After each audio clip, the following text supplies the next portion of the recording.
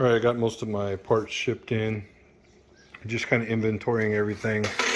I had them delivered to this location here. I just flew in today to start working on this thing for the next few days, but inventorying some items. I've got a couple boxes here. These should be the inverters from Signature Solar, the EG4 6500 EXs. There's two of them. I bought the bundle kit, so there's two inverters. With the kit, I just opened this up. It comes with the 1/0, 2 black, 2 red, pretty sturdy cables, pretty good. It also came with the 2 PV disconnects and the 2 battery disconnects. I also have some disconnects for each individual battery pack I'm going to build. I've got 4 large boxes from 18650 battery. Those are the Eve LF280K batteries, and these are 105 amp hour cells. There's 4 boxes of those, so 16 and 16 for 2 separate 48 volt battery packs. Got in a lot of little tools, crimpers and hydraulic lug crimpers, a lot of connectors, amp, and there's some battery disconnects. These are the JBD BMSs. We'll take a look at those. I also got the 10 gauge 100-foot black and red. This came from Windy Nation. This also came from Windy Nation.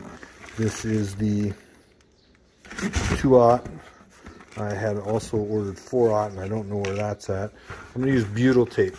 This butyl tape here to try to make the solar panels waterproof. I'm building a solar array that's used as a carport, and I'm using the panels as the roof. And then I've got a lot of little miscellaneous stuff here. MC4 connectors, Y branch connectors, meters, clamp meters,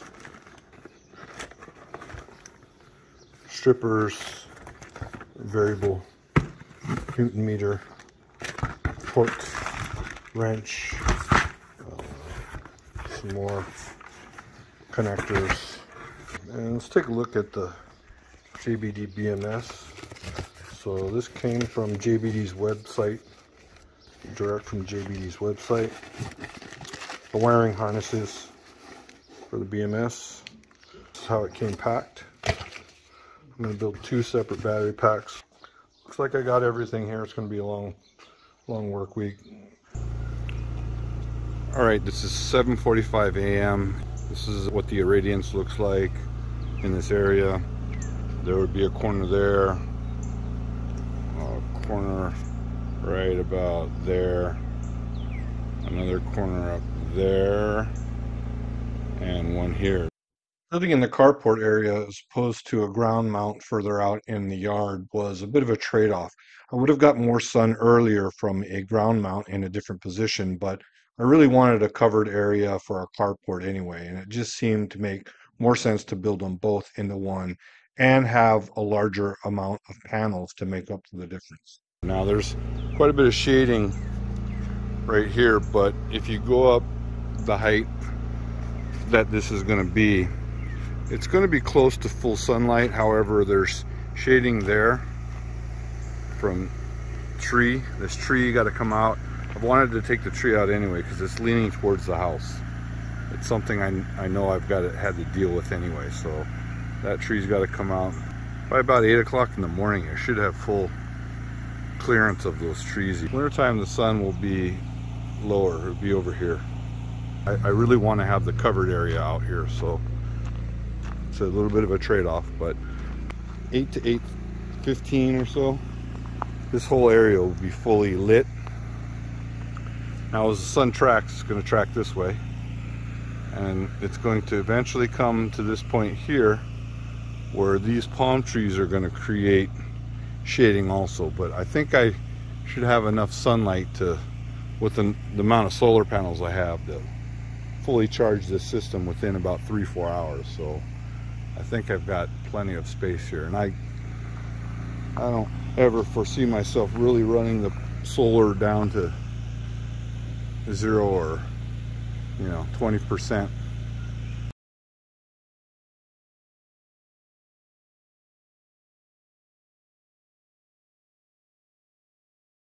Carport / solar rack, halfway. Got to pick up the panels tomorrow. 12 feet, 8 feet. Day 2 was mostly heavy rains. We were only able to get up the rafters and complete the 45-degree bracing.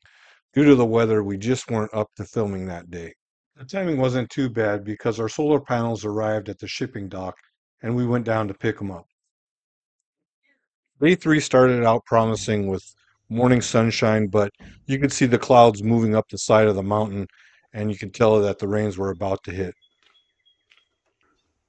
All right, here's a closer look at the carport / solar structure and materials used on it. So we used the base piers, 160-pound piers, 4x6 posts. Coming up, we're using 2x10s sandwiched as a beam, running all the way down. And we're using the 4x6s as the angled supports. And the trusses going across up on the top here are 2x8s, and 3 of them are sandwiched as beams. There's one here, one in the center beam, and one on the end. We are bolting them in 1/2 inch by 8-inch long bolts, so there's bolts in many of these things. Besides just nailed or screwed, it's bolted together also. So this end is 8 feet on the left here, and then it rises up to a peak of about 12 feet and puts it at about the solar panel array at about a 15-degree angle, which is just about what I need here. This, I'll take a quick look at the sun here, but this solar array will be in full sun at about 8:15 or so in the morning. We are using 240 watt used panels. It's completely off grid here. These are the Santan solar panels that were on sale. I bought a pallet of 26 of them. They were $1,000, and of course there's shipping on top of that depending on where you're at. Our location shipping is expensive, but they are 65 inches tall by 39 inches wide, and this one panel is producing full power, so that's good. This is the specs on the panel here. Take a look at that. So the amps and watts it was amps and volts that it was putting out was full power, basically. But it's cloudy here often, it rains a lot. So we're going to start putting up some purlins and put up some panels. By mid-morning it started to rain, and by midday and afternoon the rains turned into heavy rainfall and really put us even further behind schedule. Okay, put both of them. Go ahead and put the second one. Just to butt it up. Yep.